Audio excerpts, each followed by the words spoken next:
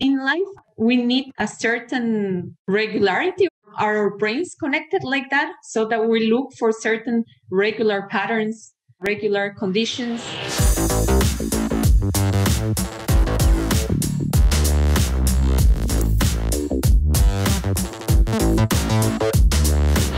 Hello and welcome to Idioms of Normality on Future Framed TV, the podcast series of Traces.Dreams. I'm your host, Paul Mason, and I'm joined today by Yensi Flores, several oceans away. Yensi, welcome.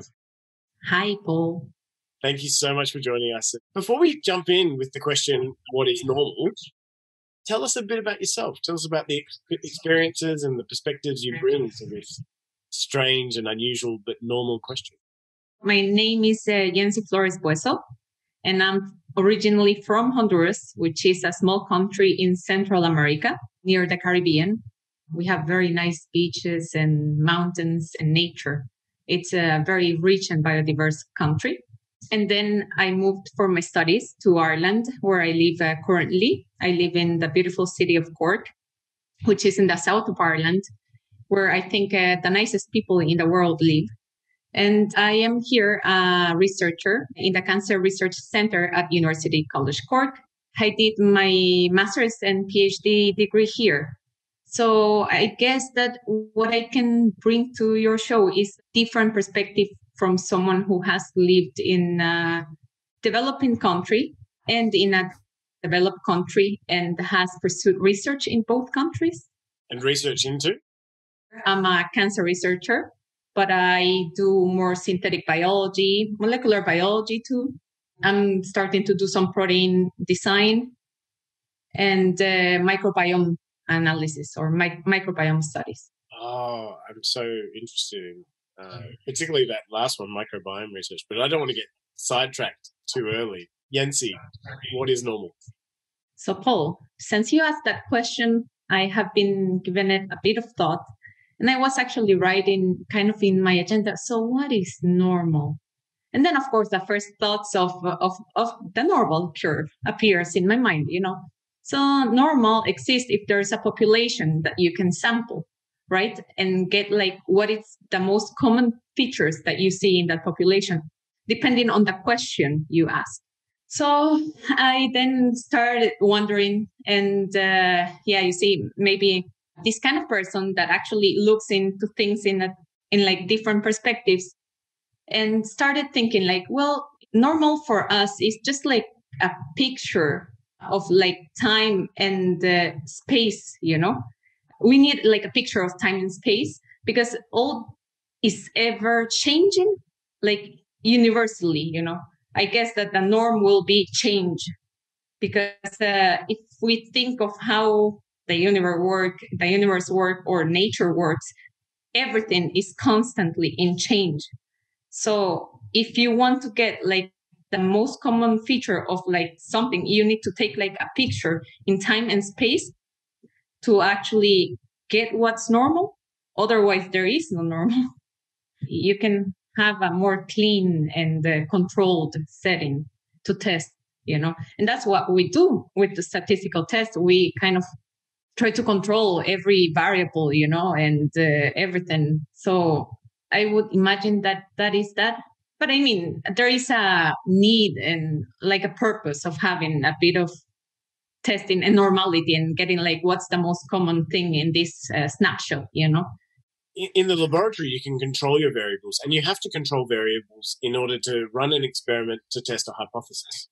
Your control group, I should say, and then you've got the variables that you manipulate, and then that you're testing it against the control group to see whether or not your hypothesis is correct or incorrect.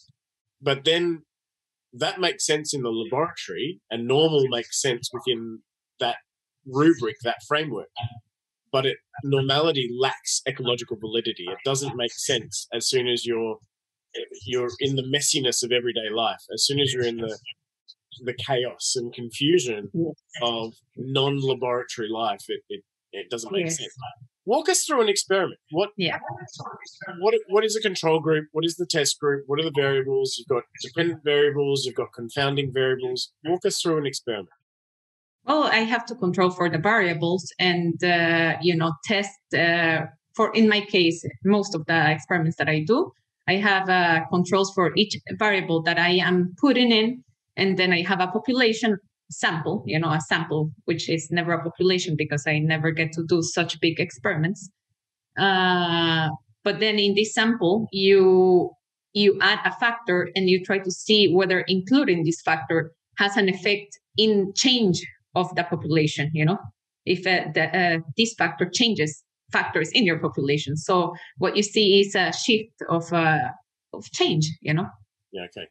So as someone who's currently studying cancer, you're looking at healthy cells and cancer cells? Well, cancer cells, usually, let's say, a very common one. It's a cancer cell. You put a drug in, which is whatever treatment you're putting into the cells, and you see whether this treatment makes the cells less viable or more viable in comparison to cells that are never exposed to this treatment.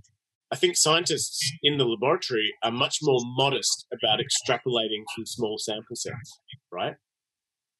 I think scientists in laboratories know, well, this drug worked under these conditions for these cells. It had an effect, whether that was positive or negative. It had some kind of effect under these conditions. And yet it's so easy to take that outside the laboratory, and the non-expert then might take that idea in a direction which the scientist is much more sober about. And the scientist says, well, hang on, we need to do other kinds of tests under different kinds of conditions in order for that scientific idea to have ecological validity, which is the validity in the real world and applicability in moving objects who are constantly exposed to a flurry of different kinds of chemicals and temperatures and climatic conditions, etc. Yeah, exactly. So we cannot, we should not, this actually should not happen, that we cannot say, oh, because something worked in cancer cells in my plates in the lab, I can assume that this will work in a human being. No, there's a timeline for that. There's rigorous studies that have to be done in different models before anything can be proved effective. And I found that there's a lot of misinformation, about this. And COVID was a clear example, of how much misinformation there was out. Like use this drug or use this, or this one person says this, and it's not possible. I mean, cancer research is certainly one area of research where, to my mind, it's making us question our notion of what a gene is. For decades, and for decades, geneticists have been looking for a gene for cancer, and they're starting to realize, no, it's not. It's not as simple as one gene for a disease. It's much more complicated. And to my mind, that questions the very notion of what a gene is at its conceptual core, because things are getting turned on, things are getting turned off. There's this interplay between genes and regulatory factors. I mean, it's such a fascinating area of research that you're working in. It is. It's biology, it's redundant, messy, and so smart. In some ways, especially in fields like biomedical science, in the laboratory, you're working with uncertainty. You're manipulating variables to determine what works, what doesn't work, and you're an artist in many ways of probability, in the sense that you're changing the variables, changing the probabilities, having a look what changing these things does, and coming up with results. But those results work under particular conditions. To go to the next step, then you have to have animal testing, and then you go to phase 1, phase 2, phase 3, phase 4 trials. Exactly. And you're an expert in one part of that equation. And then there's a whole process of different scientists in different fields. I mean, for me, my interest is about normality, and normality is this concept that escaped laboratory conditions and made it into the real world, and somehow has really hijacked the modern mindset in some ways. People are whether they realize it or not, people are obsessed with normality. They're obsessed with presenting it to others. They're obsessed about acquiring it for themselves. They're obsessed about holding other people accountable for it, and betrothing people to normality. Otherwise, they will put them down or put them into categories that people might not necessarily want to be put into. And so there's a lot of harm that can be done when very specific scientific concepts, which have high cultural value, we hold science in high esteem, but then it makes its way into society. And in some ways, when these ideas make it out into society and then don't prove to have any ecological validity, when they don't prove to have efficacy in the real world, then we blame it on the science. We don't blame it on the translation of science into wider society. I really am wondering if there is such a thing as normal, even in the laboratory. I'm wondering if there's such a thing as normal. I guess the concept of normal that we adopted is kind of, if I was thinking about it, like, why do we come up with this concept of normal? And it's why is it so relevant to us humans? And then I was thinking, what about other species? Is life looking for normality? And then I saw, like, okay, maybe other organisms, which have a lifespan, a defined lifespan, they evolve to adapt to conditions, within that lifespan of the environmental and surrounding conditions in that time and space, within that time and space. So maybe it's kind of something of how life works, and it's kind of ingrained of how we regulate ourselves, life organisms, right? To kind of adapt to our environment. I'm going to be. So that's. I'm going to be a bit. I'm not argumentative, but I'm going to push back. I'm not convinced by that. I'm not convinced by that. I think organisms are opportunistic. They're constantly exploring their environment. They're exploring other options. They, I don't see other organisms searching for normality. In the laboratory, we think of things like normal conditions, and then we look at normal conditions. What does normal conditions mean? Okay. Average conditions. Yeah, it's average conditions. But even that's constructed, right? It's either 22.5 degrees or 24.5 degrees, a certain amount of humidity, a certain amount of sunlight for so many hours a day. Like, laboratory conditions are constructed. And to call that normal conditions, I think, then deceives us a bit about normality being objective, when really it's a social construction within a laboratory or clinical environment. Yeah, I would say more regular conditions, but it would, I don't know. For example, I feel these, like, seasons, for example, the duration of seasons, that the lapse of temperature change, and humidity. Let's say in an ecosystem, obviously it won't be as lab, but.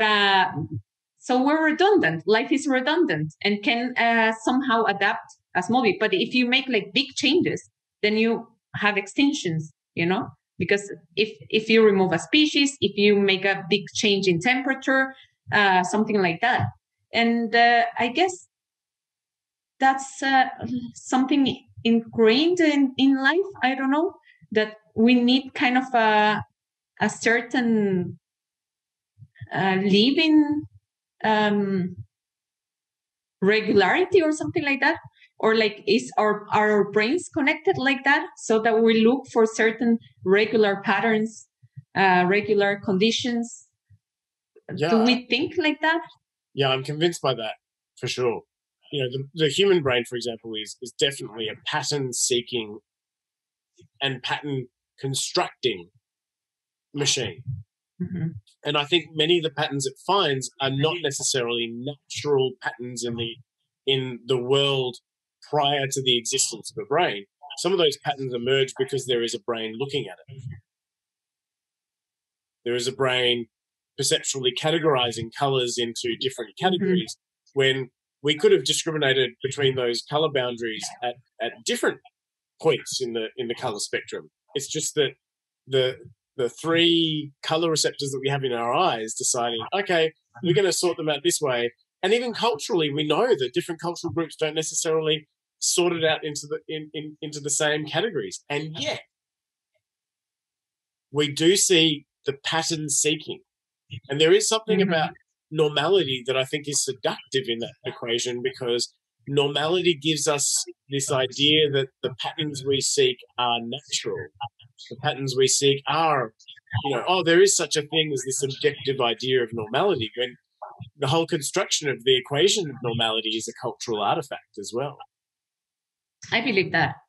I just wonder, because I do have like this very wandering mind.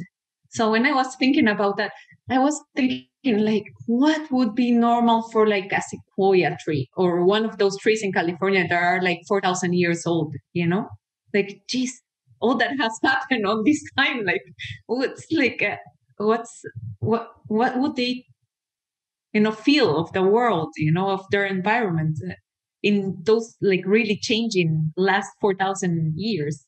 But are there other words that would be more constructive to use in that question? Like, rather than saying what is the normal conditions for the sequoia tree, what are the conditions that allow the sequoia tree to thrive? What are the conditions that challenge the sequoia tree's ability to adapt?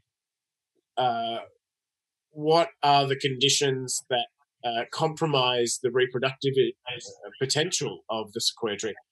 I think there's other questions that are much more constructive to ask, and sometimes putting the word normal in there can actually be limiting in the way in which we think about the sequoia tree sensing its environment, interacting with its environment, or thriving within an environment. In some ways, if we're running into difficulties with these words outside the laboratory, does that mean that we should perhaps check in with how we're using these words in the laboratory in the first place? Yeah. What questions do you think we should ask about normality?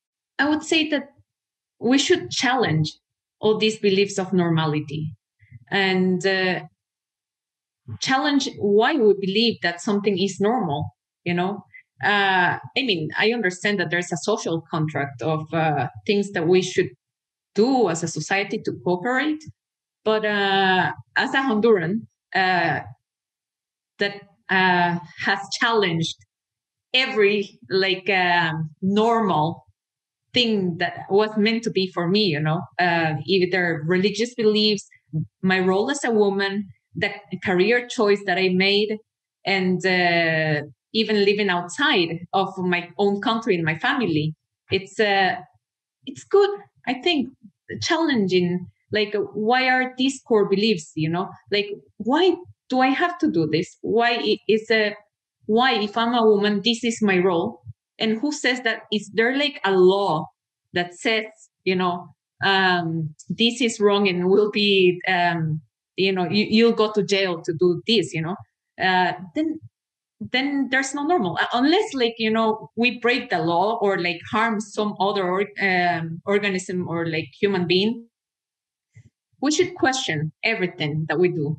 Like, is it that we're like just following a trend, or are we being unique and, well, kind of original in following whatever we really want, in thinking and asking ourselves who we really are, and being truthful to that, When I listen to that, my mind distills it into the question that we should challenge the patterns that we have become accustomed to. Because we can become accustomed and be truthful to ourselves. Ask ourselves who we really are and be truthful to who we really are.